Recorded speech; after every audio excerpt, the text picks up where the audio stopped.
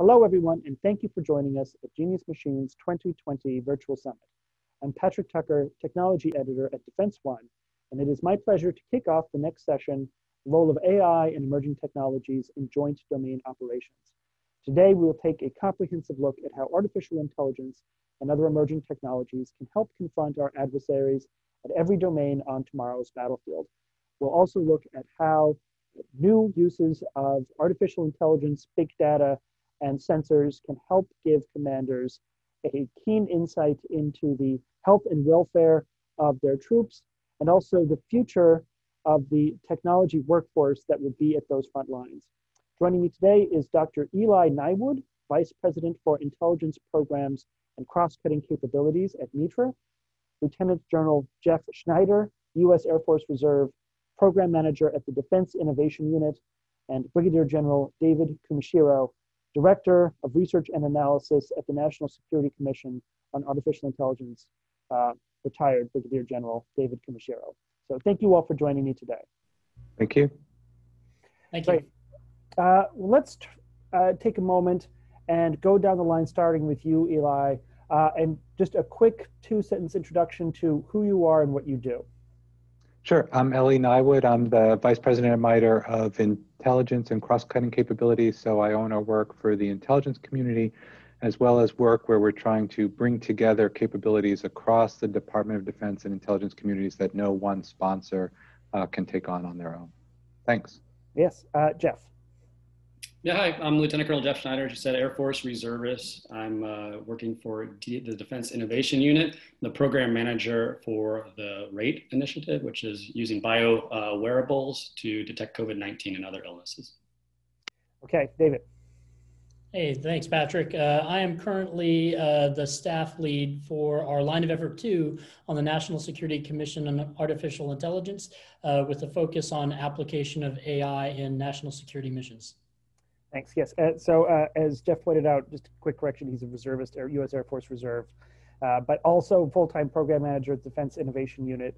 So let's start with you, Jeff, actually, if we can, because in talking about joint all-domain operations over the last couple of years, the conversation so quickly turns to very highfalutin concepts of advanced network architectures and whether or not they're all going to work. And there's a lot of conversation about jets and tanks and boats, and certainly a lot about satellites and making them all operate together. But a big part of understanding what tools are going to be part of the battlefield of the future and helping commanders to really get a genuine sense of what that battlefield looks like, what they have at their disposal, and what they're going into that engagement with. A big part of that is an understanding of the force and the people that are in the force, whether they're operators or at the front lines or operators that are working behind them. And you have a really unique program that we wrote about at Defense One, got a lot of traction. A lot of people were very interested in reading about it. I, for one, was very interested in hearing about it. Tell us a little bit about your program. Yeah, thanks, Patrick. So the RATE initiative is the rapid analysis of threat exposure, and it's basically a byproduct of a venture from a couple of years ago between us, the Defense Threat Reduction Agency, DTRA, and Philips, civilian global healthcare company. And in a nutshell, what we were trying to do a couple of years ago was to parse down a lot of data to see if we could detect that someone was sick before they knew they were going to get sick.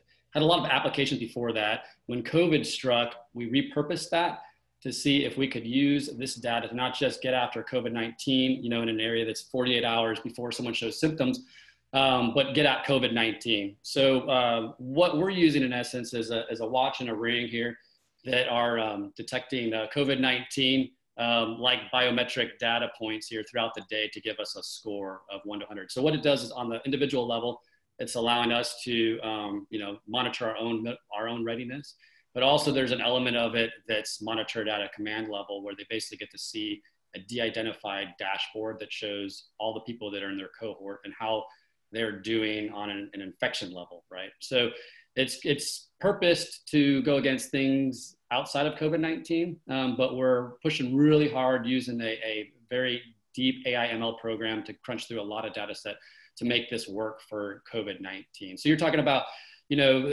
military commanders having, battle space awareness for their people. We've clearly shown that the medical readiness of our military personnel is a very key metric that commanders are interested in. Multiple instances, where something's happened in the news and that's come up. And so this is really paving the way for not just COVID-19, but the future, a way to monitor in almost real time how your military personnel are doing from a health perspective. And we're only able to do that through, again, our successful partnerships that we've had on the civilian sector and really be using the AI ML aspect for what it was, in my opinion, intended to do, a very specific approach to use this. Yeah, so I love this story in part because I wrote a book in my previous life about predictive analytics back in 2013 when I was doing most of my writing. And I was looking at the trends that were available at the time, and I wrote about how, hey, it's possible with big data to get a sense of pre-symptomatic indicators of health. And you can actually, depending on how much data you're collecting and what sort of data you're collecting, you can see who's most likely to give you a cold, depending on who you were interacting with during a day and whether or not their data is part of a database that's available to be regressed. And people were like, that's an insane idea. And here you are, there's an algorithm now that works with 2 consumer off-the-shelf wearables that will tell you, give you a score of your likelihood of getting sick within the next 48 hours before you're experiencing the symptoms of sickness. So it all worked out. I mean, all of the ideas about predictive analytics applied to human health are beginning to take fruit because of this. So it's a really awesome feat, and I enjoy talking about it. But I think that it's also really important for this discussion because, I can't count the number of times I go into an engagement and military commanders will say, hey, listen, we really have to start thinking of every soldier on the battlefield as a sensor. And so now one of the things one aspect of that is that these sensors are reporting data that even the wearer of these devices, doesn't necessarily have any input into. Like the commander has a holistic sense of the health of his unit or the force under his command at any time, and that's sensed data. And it's important because when we talk about the future of joint all-domain operations, we're talking about lots and lots of data that's like that, except about the health of perhaps equipment, from predictive maintenance algorithms, predictive maintenance programs, which are also very popular right now and which the services are all putting more and more resources into. It could be the health of communications links, of new mesh networks that are created on the fly. And all of that data has to be synthesized and turned into something that a commander can use. And it has to happen across the services and across the domains. And so as these new opportunities grow for commanders to take these streams of data and know the number of soldiers in their unit that might be out over the next 48 hours, so does that challenge of fusing that into something that's operationally useful. So that's a very long, but I think hopefully helpful segue to my question for you, David. Before your current gig at the National Security Commission on Artificial Intelligence, you were involved in the Air Force effort to help them stand up their Joint All-Domain program, ABMS. It's kind of the program that's leading Joint All-Domain up, like experimentation for the broader Pentagon. There was Army participation. The Army's moving out with its own version of a joint all-domain program, but the Air Force was the first.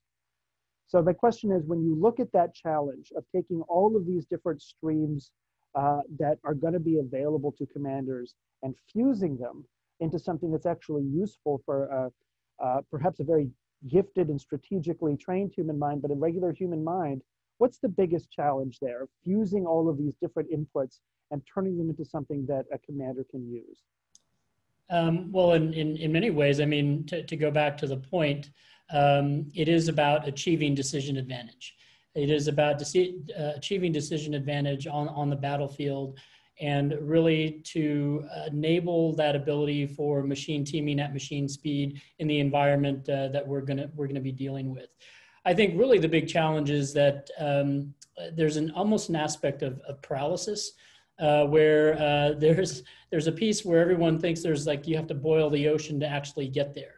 And I think one of the best parts about my experience with the Advanced Battle Management System and the team led by Preston Dunlap on the Air Force side, and very much in partnership with our sister services, was developing an approach that was very agile to try to not get at necessarily experimentation, but to get at it from a very agile approach that integrated the warfighter alongside the technologist. Again, to incrementally move to achieve all of those different aspects of the larger enterprise that enables that decision advantage. Everything from connectivity to secure processing to app development and software factories, to that ability to integrate with different sensors and with different platforms that deliver effects, all underscored by obviously an open architecture environment, with standards, hopefully commercially available standards, to allow that level of interoperability. So I think to your point about your question about the challenge is recognizing that we have the ability to really get at this problem set, but we have to start moving towards it now. I think with ABMS too, I think one of the advantages is it is COCOM led. So we are bringing the warfighter, the Air Force is bringing the warfighter front and center to the solution set alongside the technology, not just from within the military, but obviously from our industry partners. Okay, I want to get to Eli, who has a great sort of contrarian take on some of the things that the military is doing and an important point of view. But first, I want to stick with this idea for a second.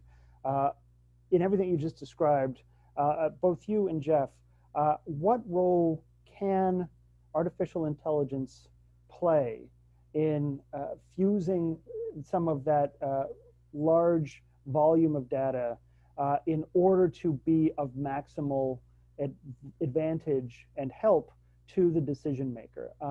Where does the boundary lie between a decision aid that's outputting recommendations that are going to be incredibly helpful versus a decision aid that's perhaps a little bit too conservative in the recommendations, or providing too wide a spectrum of probability or something that's less useful? In your, Jeff, in your encounters in Silicon Valley with AI companies that are trying to work towards helping to create decision aids, where do you see the best in practice? And David, same with you. When you look at these things from the perspective of a commander, what do you need a decision aid to actually do for you? And is that what you're seeing emerging? That's a great question, Patrick. I kind of use the mantra garbage in, garbage out, right? And so if you're feeding AI a bunch of garbage, it's just going to spit out a bunch of garbage in the end. And so it's a very focused approach. It's a man in the loop the whole set of the ways there. So you can't just define a very open-ended, nebulous type metric that you're going to give commanders. Like it should be a very specific approach. So like for us, we're using a very specific data set that's based off of years and years of research, and we're compiling it down. And we kind of have a little bit of an end goal in mind too, right? So we kind of know what it should look like on the end state.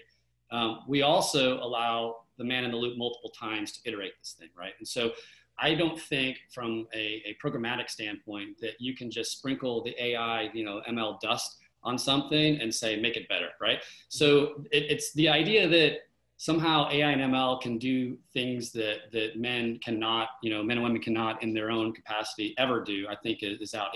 If we had 1 million people for 1 million years, we could do what AI and ML could. We just cannot do it at the speed that AI and ML can. So you start from that standpoint that we're not doing something that humans can't already do. We're just doing it a lot faster, right? And so it should be the same approach that you would take to doing anything that you would prior to this. It's just allowing it to go more rapid. So it has to be a man in the loop, driving it, very focused approach and then allow iterations to take place alongside that whole entire time. And that's what we've seen both with the RATE program. It's a very intensive process, and we've seen that in Silicon Valley here too, as far as being able to use AI and ML in a very successful targeted approach. Okay. Yeah, and on that point, again, it is about this synchronization between the warfighter and the technologist.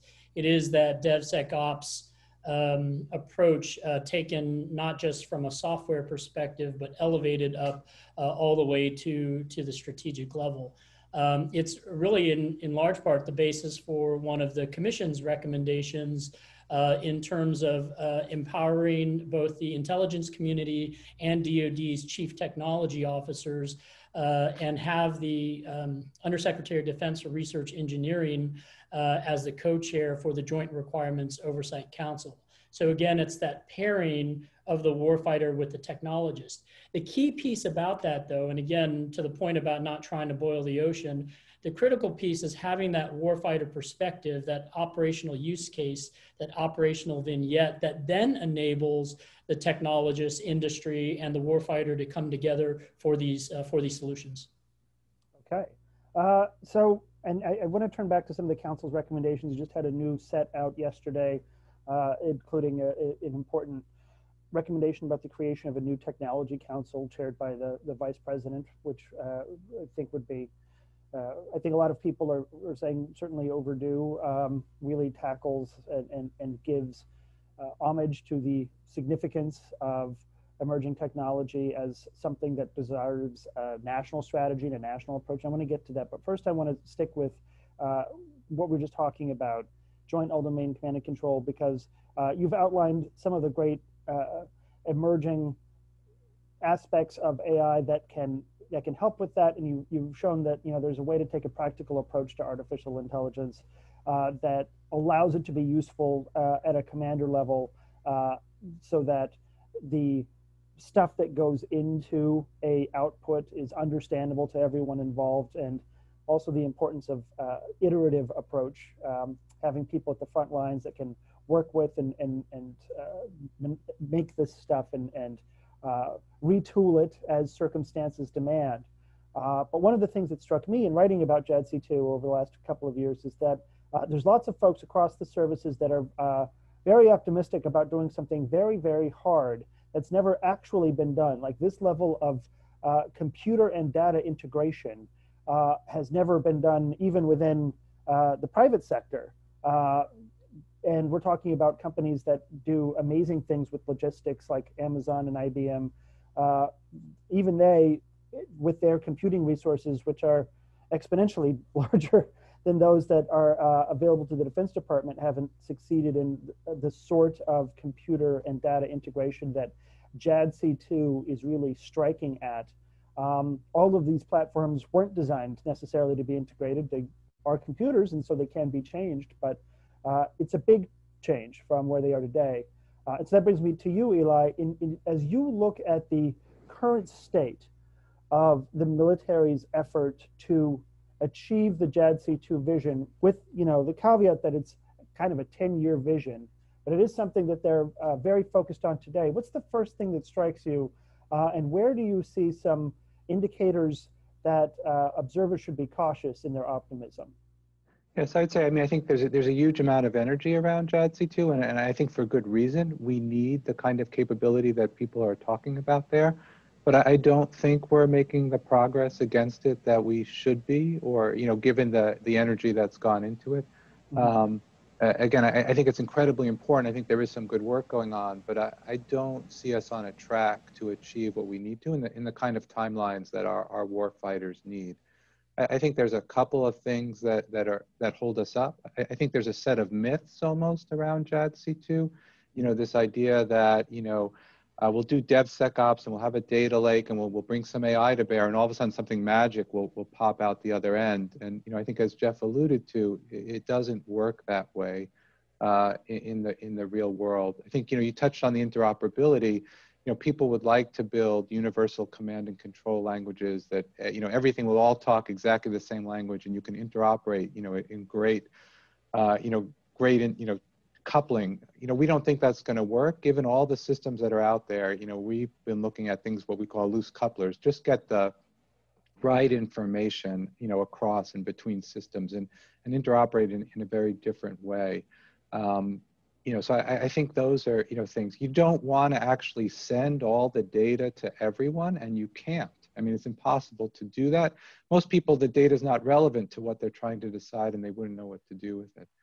I think we sometimes lose focus, and JADC2 becomes everything for everyone. There are important problems to be solved in logistics and readiness and all of these areas. But I think if we start from the challenges to bring the Air Force and the Army and the Navy and all their capabilities together, against some very specific problems, say it's the A2AD problem, and sort of disintegrating that bubble, I think we could make more progress. And last, I think we do need to bring the services together more. I mean, David's right. I mean, I think some of the ABMS demos have shown, different services coming together. But I think too often, when you ask the Army, they'll say, yes, we want the Air Force there. We are happy to have an Air Force LNO at our battalion TOC. And when you ask the Air Force, they would say, of course, the AOC is multi-service. We have LNOs from the Army and from the Navy who sit at the AOC with us. What we really need is for the services to be willing to give up some of their control and do that in a more multi-domain way, have space capabilities, willing to give up some of their control of those capabilities to really contribute to the terrestrial fight and vice versa. And I think until people really own up to that and face up to that, I don't think we'll make the progress that we need. So do you feel like there's still a bit of turf protection on the part of the services in going into this? And what are those areas that are the toughest for different service components to give up? I was talking to the Army the other day, and they said, oh, we're creating a standardized data language that's going to be standard across all of the services. And I'm not sure that was the Air Force's understanding of the current state of data standardization language, that it had been relegated to the US Army. So where are there turf battles that, or perhaps frictions that need to be addressed before there can be real progress? Yeah, and so I think, that, look, there has been, I think, great progress in the services coming together. I think there's much more openness than there was before. Mm-hmm. And I think there are certainly, again, I think the ABMS demos are one where many services have come to play and the combatant commanders have each pushed things. At the same time, I think when you talk about, sort of the peer fight in some of the combatant commands, not clear to me that the service components have really, seen what they need to do to come together. And I don't think it's so much a turf protection sometimes as it is just the complexity of the fight is so great that they wouldn't know how to operate and do command and control, across all of the domains, across all of the services at once. I think they might be willing to, they just don't have the tools to do that. I think we can help there. I think when it comes to the acquisition side, there's still challenges. How do you get, and develop, as you point out, interfaces or APIs that all of the services can use? I think that's an approach we can take, but it will require, giving up some control over your own problems, your own services. Again, will an Army unit in the field be willing to use their, long-range weapons, to support an Air Force mission? When the fight is going on and, people are calling for fire, it takes a lot to be willing to say, I'm going to give up some of that control, knowing that in the long run, I'll be better off for it. I think we need to show them the benefits they might accrue and be able to convince them through demos, through project conversions, through ABMS on-ramps, through other kinds of experiments, that it really will pay off for them in the long run. And then I think they'll come along pretty quickly. And Patrick, if I could just quickly inject, I mean, part of this also is not just about the iterative process for technology. This is really about the speed and the agility of all of those other pieces of the operational concepts, of the training, of the organizations, of the personnel to be able to adapt to this new environment. And I think part of, you had asked the question earlier about the challenges. Again, I go back to some of the institutional challenges, whether it's in acquisition or resourcing. Again, one of the recommendations that the Commission put out this quarter was the need for transition funding that allowed some of these emerging technologies to make it from an S&T or an R&D stage to actually get it in the hands of the warfighters and scale to that level. So again, to Ellie's point, I think there are a lot of institutional challenges that we have to get through. But again, getting the right people out there, the right technologists, kind of changing that workforce, I think is really, really important.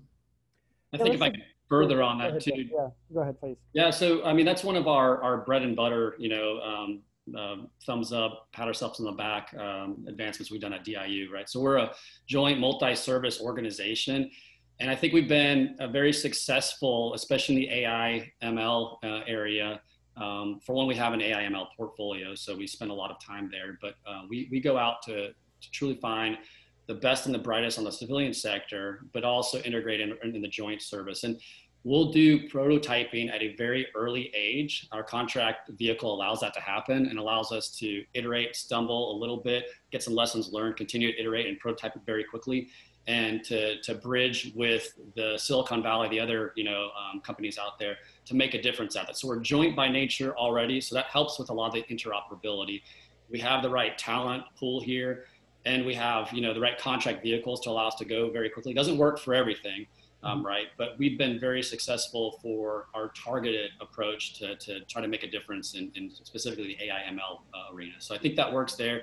Obviously, we're not a program of record, so we can only take it so far. So we'll take it through prototype, and then we hopefully bake this pie up good, and we hand it off to the services to then do. But when you're talking about trying to start off within a single service to take on something that's going to be joint in nature, I think you're going to have issues that just are going to be germane to the organization you started with here. So that's one approach just to consider, is start off from a joint entity, whether it's DIU or another joint entity. Start off with the joint entity first, since they are working at a multi-service level, and then move it along the prototype to roll it out from a joint perspective. Right. Well, let me stick with that personnel issue, because you have a great window into some of the best computer talent that exists on the planet right now out in Silicon Valley. And one of the things that strikes me when talking to different people in different services about the JADC2 vision is how actually very people reliant it is, and how it envisions kind of a changing role for service members. We're very used to talking about service members in that sort of, I don't know, Tom Clancy-esque vision, where they've got the scope on and there's lots of, stuff for the knees and the elbows, and they're kicking down the door, et cetera, et cetera. But just watching the Project Convergence demo out in Yuma, there was a lot of emphasis on, very much like real-time at the spear tip coding. And that's a transformation in our traditional idea of what it means to be involved in combat operations. This is sort of like, coding at the point of combat in a way. Or very, very close to it. So I wonder if we could talk very briefly, Jeff, first your window into whether or not the Defense Department is really taking advantage of the talents and skills of service people at that lower level to move them into those roles as quickly as possible. And also among the broader computer literate coding community, enthusiasm that you see for working with the Department of Defense. Is it changing? Is it growing? Is it there? And I would turn the same question to you, David. When you look at the Defense Department right now, you hear a lot from 3 stars and 4 stars that say, absolutely, we want to encourage and support our smartest, youngest service members with IT skills. And then so often with the Defense Department, there's that middle layer that just exists there that no one can see, but somehow no one can get around, that somehow prevents them from getting into those roles that even people at the very top of command are very eager for them to get into. So do those barriers exist right now, and how quickly can we get rid of them?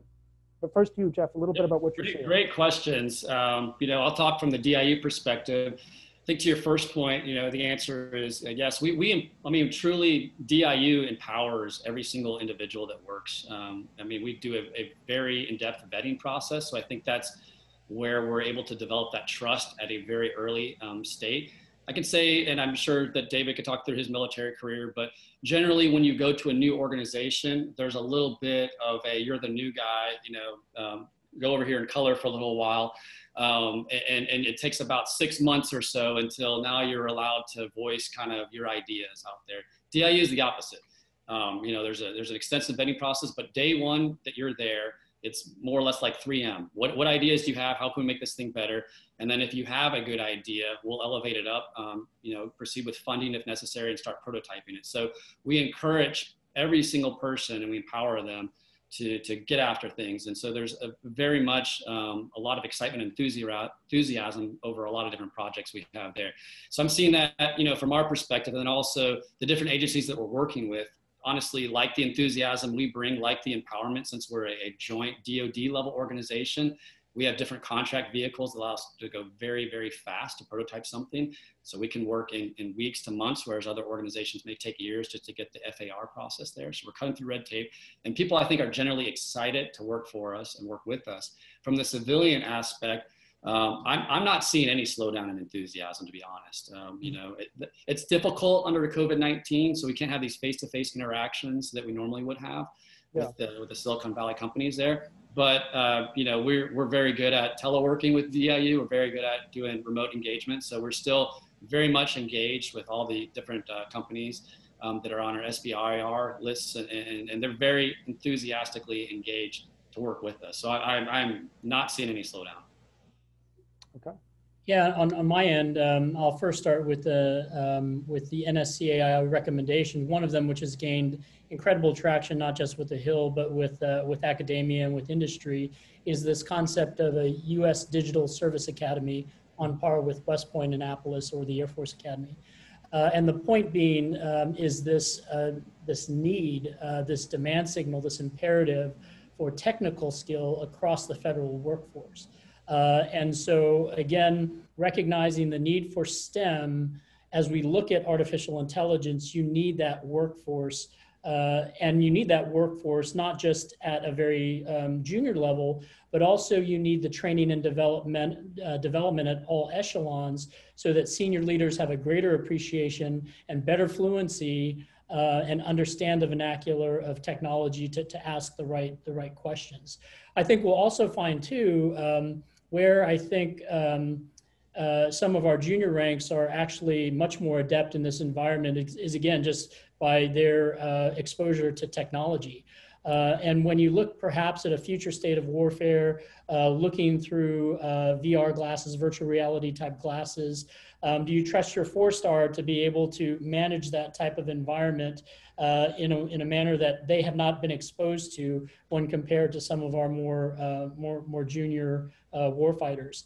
The other thing too that I would say is that from an industry perspective, and I've heard this from our commissioners, is when you look at the process of developing this technology and this software, again, these product line managers are a much different approach than program management from a traditional acquisition process. And so those product line managers that have that technical skill who are coming out of colleges, I think that's where we're going to find a lot of value. And again, the Digital Service Academy hopefully get some really good traction this round in Congress, and we see that to fruition in the not so distant future.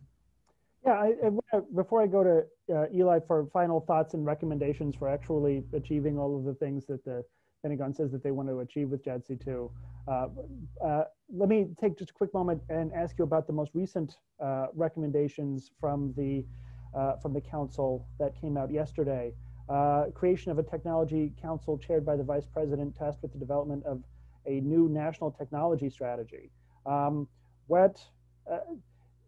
Have we up until now taken emerging technologies seriously enough? Is this something that needs to be part of a daily West Wing discussion? Is that kind of the recommendation? David? Yeah, so from our commissioners' perspectives, the importance of having that top-down leadership involvement is incredibly important, whether it be from the president or whether it be from the Secretary of Defense. That is why some of the earlier recommendations from the commission really focused on a tri-chair for emerging technologies, which included the Deputy Secretary of Defense, the Vice Chairman, and the Principal Deputy for DNI. It is why, again, this focus on the JAIC director being a direct report to the Secretary of Defense or the Deputy Secretary of Defense. The purpose being within a bureaucracy, within a hierarchical structure like DoD, you need that top-down driven leadership, both from an authority's perspective and also to gain the resourcing and the traction if, to really elevate AI as the priority within the Department of Defense. Okay, well, I hope it passes, because then I would have more to write about than tanks and boats and ships.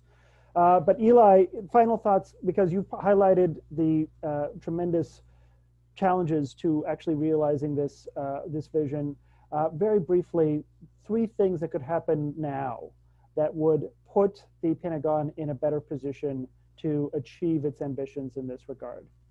Yeah, so I would say, I think first is I would flip things around and, not talk about sort of elevating AI or elevating emerging tech, but let's outline what is the mission problem. I think, David talked about this before. What is the challenge we need to address? And then what's the best technology for addressing that challenge? Let's have the discussion that way. If it's AI, great. If it's, simple automation, great. I think that's what, I think that will help us. I think the same thing is true from the people perspective.